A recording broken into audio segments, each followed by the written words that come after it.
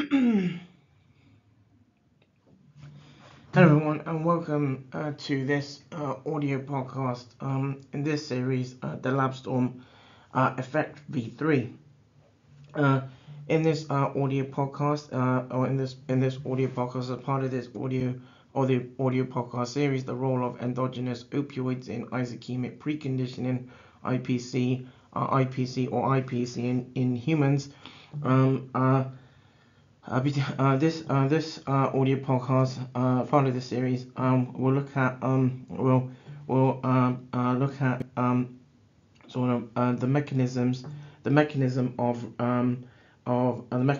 of transfer of protection by remote ischaemic preconditioning, or RAPC, and this is an audio podcast aligned to a Storm Lobostics soliloquy and another Storm Lobostics production.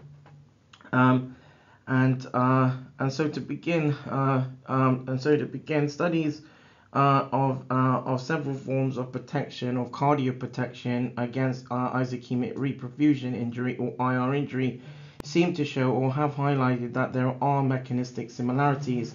However, what has been very intriguing about RIPC is the mechanism of transfer of protection from one site to another in context of physiology. A neural and or humoral pathway has been to some extent identified and suggested. Its works by Go and colleagues in around the mid-90s, in 1996, who had identified the sort of first evidence of a neural element in remote ischaemic preconditioning. Intriguingly, the neural signaling of opioid peptide had been characterized in multiple roles, including bradycardia, tachycardia, hypertension, and hypotension. Neural factors include factors also include bradykinin, calcitonin,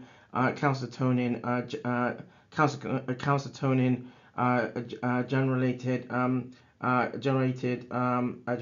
peptide, bacterial lipopolysaccharide, or LPS, along with bradykinin, heat shock proteins, or HSPs, and so in amongst a few other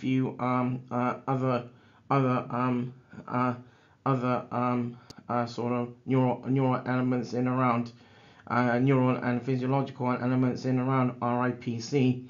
Its works by Dixon and team in 1999, where they were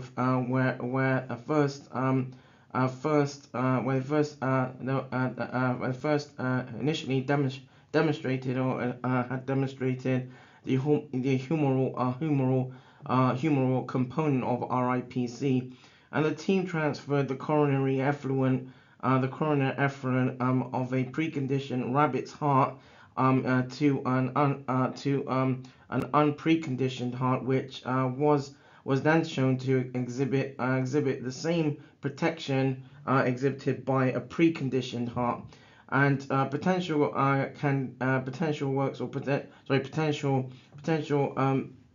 candidates for transfer of the protective signal through humoral pathways include prostaglandins and hydrophobic compounds, which, for example, are yet to be had been yet to be identified. But however, at the same time, the humoral factors have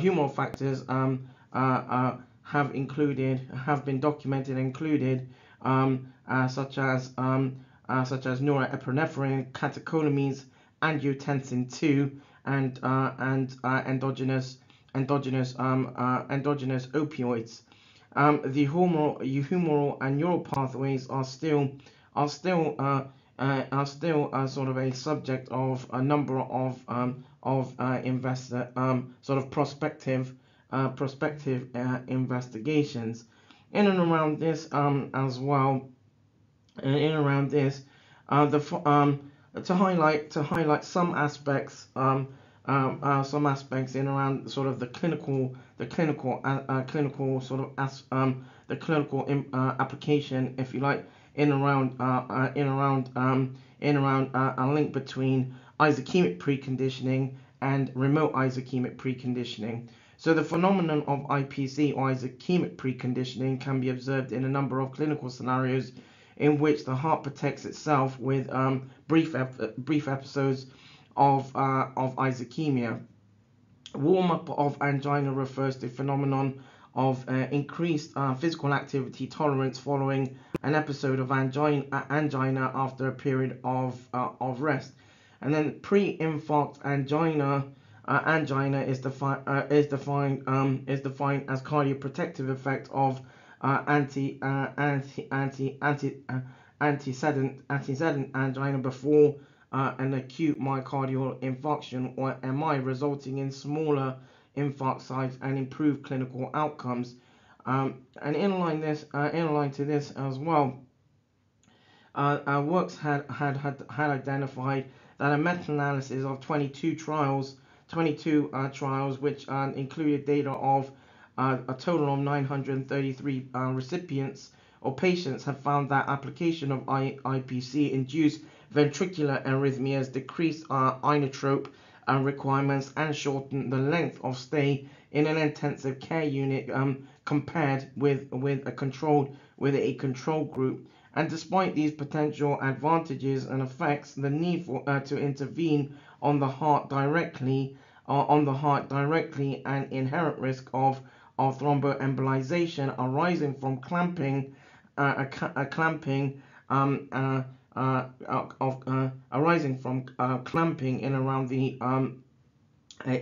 in around the aorta, for example, have prevented IPC from being have to an extent IPC and some aspect and some focuses in around RIPC from being sort of adapted in the clinical setting. Again in some regard. The next step and the next sort of audio podcast in this series, in this particular series, we'll look at to introduce